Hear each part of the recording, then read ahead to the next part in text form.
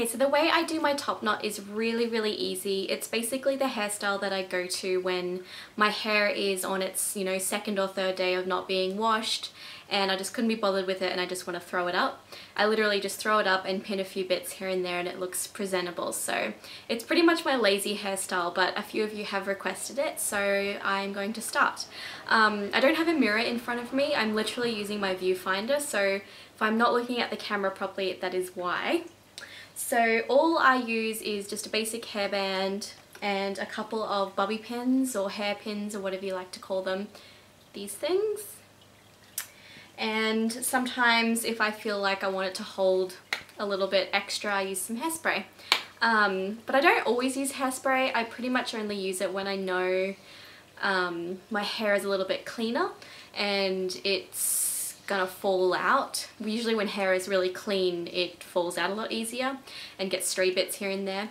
But when it's quite dirty hair, it shouldn't fall out very easily. So I don't really use hairspray that often because, again, I usually only do this when my hair is unwashed. Well, not unwashed, a couple of days unwashed. I'm not completely disgusting.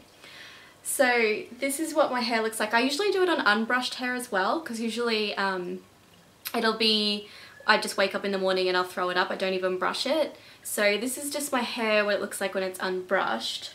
So what I do is I don't even brush it at all at the front. I just gather it with my hands like you're going into a ponytail. I'm just going to come a little bit closer for this part. So I just get it up as high as I can go. Sometimes if I want a little bit more volume, I'll turn my head upside down, but I don't always do that. It's because, again, it's for lazy people. So when I have it about there, I don't use the hair tie yet. I literally start twisting at the base like I'm going to do a ballerina bun, but then I stop. So I stop twisting about there and then I just bring it around. I'm not twisting anymore. I'm just literally bringing it around and just tucking stray bits in until it looks like that. And then I get my hairband and wrap it around the base, trying to keep that bun shape, and that's where it sits. So it's sitting quite well already, so that actually worked out kind of good. But I usually get some hairpins and then pin it where I feel like it needs some pinning. So, you know, we've got a little stray bit here, so I might just smooth that down and pin it, and then I just pull it up again for a little bit more volume. And a trick that I do when I've got a bun is I get a few bobby pins and I get to the back and I literally just pin them so I'm almost pushing the bun up. It's not really for holding it, it's more to like get it to go a little bit higher if I haven't put my head upside down.